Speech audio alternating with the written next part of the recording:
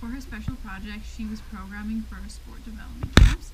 There was 4 of those camps throughout the summer at both the Northwest location and the downtown location. She worked with children ages 6 to 12 with these camps. They worked on developing skills each day with a certain sport. So one day they would focus on hockey, the other day they would focus on football, and she also dedicated one day out of the week to parasports. So she has grown with her programming, making it inclusive for all children, which is a core YMCA value, inclusiveness. For the first 2 months of my placement, May and June, I did program planning. This consisted of gathering ideas for sports I wanted to include, planning physical literacy games for them to play during free time, and contacting organizations to come in and facilitate the sports. July and August was when I implemented my programming. Overall, it went as planned, but after gaining feedback after each week, I revised the programming so it would improve for the following weeks.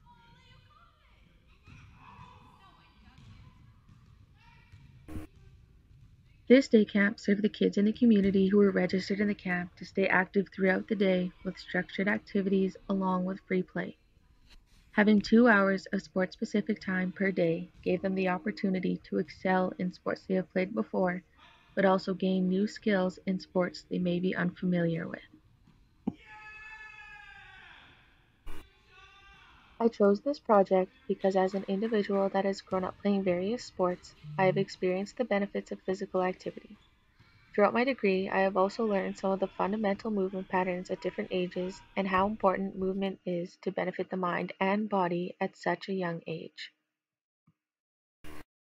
This project has helped me to incorporate new activities such as parasports and include activities to continuously develop fundamental movements for the kids at each age level.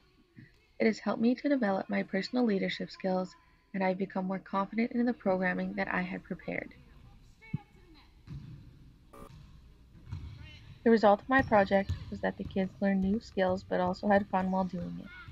This assured me that my programming was successful and the YMCA goals of the camp, along with my own learning objectives, were being met. My supervisor was happy with the way camp was being facilitated, but for me, being new to this kind of work, I was open to constructive criticism. This will help me moving forward in my professional career by learning how activities can always be adapted and that children of all varying abilities can be involved in the same activities. It has also solidified my thought of wanting to work with kids and gave me various alternatives of how to keep kids physically active and engaged.